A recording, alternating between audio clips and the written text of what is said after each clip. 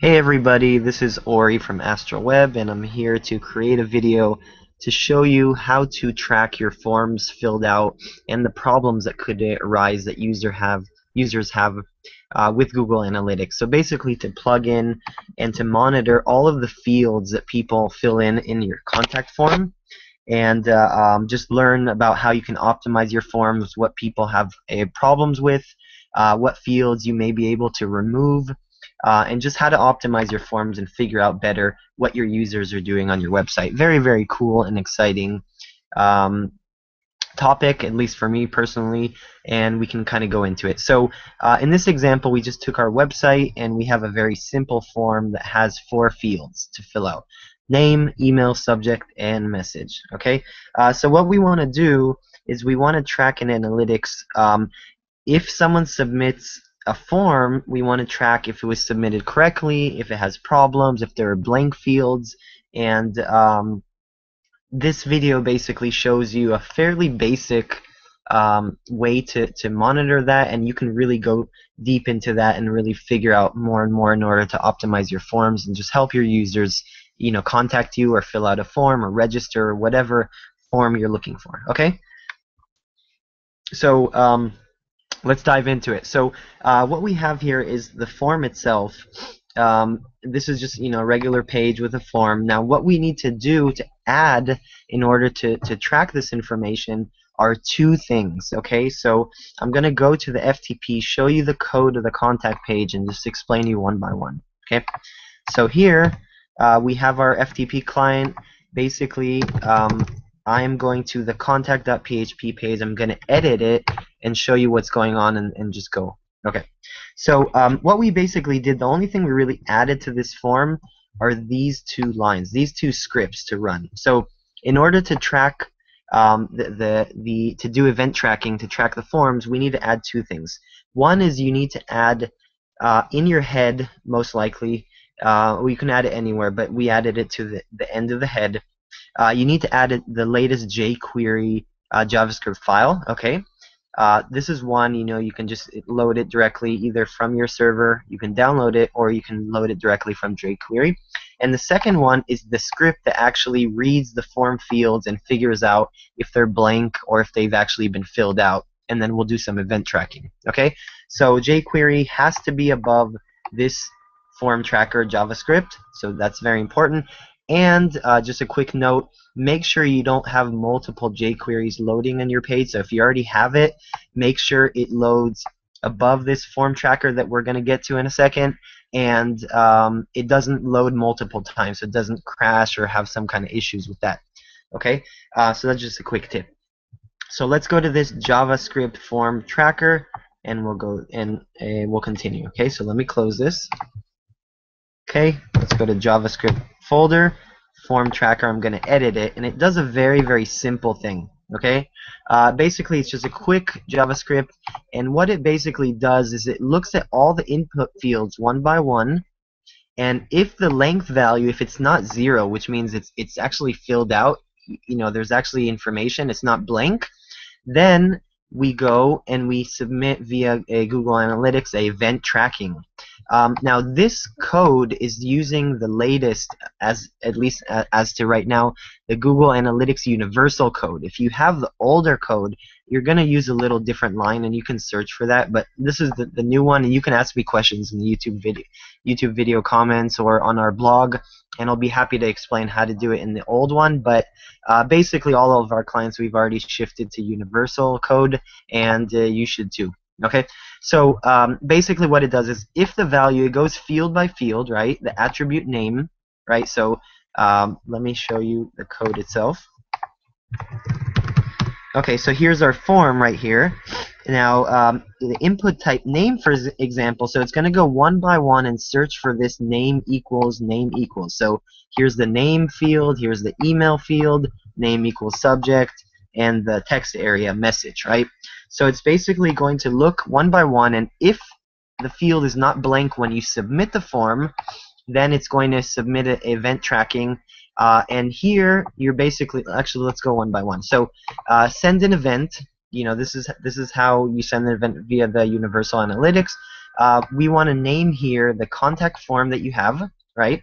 So if you go back, our ID and our name of a contact form is contact F, so you want to name it so you know which form people are submitting, right? And then what we do is the field name, right, the value name, which in this case is your name, email, subject, or message, has been completed because it was submitted correctly. It wasn't blank, right? And you can add more validation. If it's an email, you want to make sure that it's not just empty, it also has a valid email, has an and sign, an at sign, and a dot, and all that stuff. So you can, this is again a basic video, right? Now, if else, right, if it's blank, then submit an event tracking, the same form, and say that that field was skipped, right?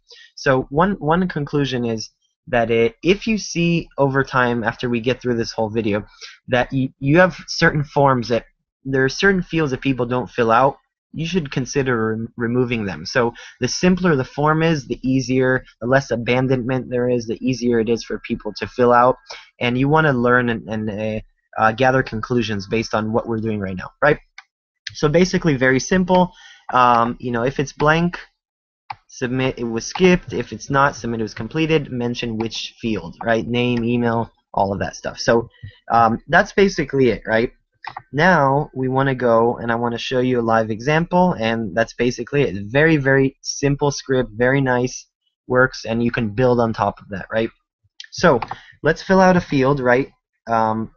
And right before that, what I want to show you is we're on Google Analytics, and we want to go to the real-time and events and actually make sure what we did was correct. We didn't make typos or didn't link correctly or stuff like that. So let's go to the form, and I'm going to, the first trial I'm going to submit a successful form, or actually, you know what, let's submit incorrect form. So right now, in order to validate, we need to make sure, let me go here a second.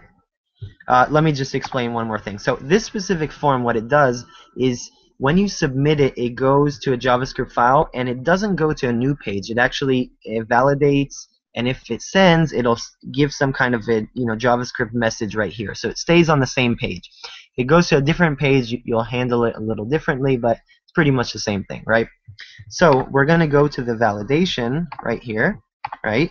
So it submits it to the folder php contactsend.php. Let's open that, okay? And this is one more script. This is the one that actually validates the form and sends the email, right?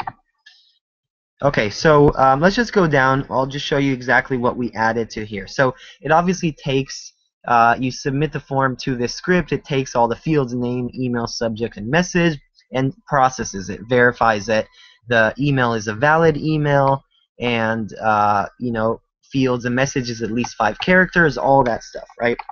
So basically what we did add here is if your email has been sent correctly, right, we also want to send an event tracking, again, send event, the same contact form, and we want to say that the form was actually submitted correctly, right? So if someone filled out the name, the email, all that stuff, that's all good, but if it wasn't submitted correctly, if the email wasn't sent, then the whole thing is not worth anything, right?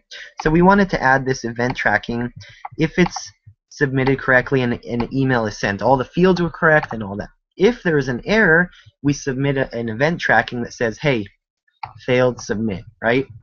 And we do the same thing as well here, right? If the form was not filled out correctly on the validation of the script, we do another event tracking and it says, hey, it's not completed, right? So you can figure out over time that what percentage of people have problems with your forms and fix and gather conclusions and add a specific, look at your data basically, right?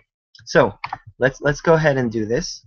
Okay, let's fill out a incorrect form. So in our script, the email is mandatory, right? So let's try to submit it without. So name, Ori, message, this is a test. Okay, so I'm going to click on submit, and the PHP forms script actually figured out that it wasn't submitted correctly. Now I want to go to, in order to track this, we put it into Google Analytics. So I'm going to go to Analytics, And you can see that we have one event that triggered all of our fields, right? And if I go to contact, I can see that the name was filled out correctly, the message was, and there's some kind of problem here with the skipped name. This could have been from one before. I'm not sure. Let's see what happened, if it's just messed up a little bit here. This could have been something from before when we did a test, but basically completed, so name and message were completed, but the form was actually not submitted correctly, if you notice, right? So for some reason, I don't know why the subject is not as a skipped. I don't know why subject skipped is not, or skipped is not message. I'll have to take a look at it, but the idea is there, and we'll double check, right? So this is one thing. Now let's submit a form correctly. Okay. Let's actually reload the page.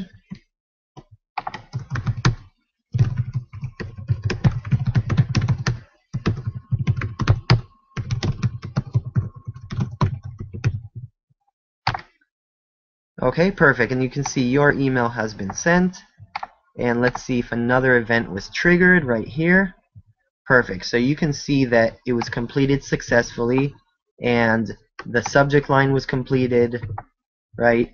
And this is obviously a link from the real time. This obviously shows, you know, both of the events that we just triggered lately, right? So we just wanted to verify it via the real time. Now, after, you know, an hour or a few hours, when Google Analytics updates, because it's not real time, you want to go to behavior, and you want to go to events, either by page or top events, and you can kind of figure out, here's our form, you know, let's say contact form, and you can figure out the fields that were completed, that were skipped, and just gather all that information. Okay, so basically that's it. So I hope if I hope you enjoyed this video. If you have any questions, let me know. We'll try to answer. I'm going to take a look at what happened with this subject field that wasn't submitted correctly, why it didn't show the skipped. I hope it's just a bug in analytics, because we've tested this before. And in this video, we'll create a link to a blog post with more detail, screenshots, this video, text explanations, and you can ask any questions. We'll be happy to answer and share with the community this idea. That's it. So hope you enjoy this video. Thank you very much for listening.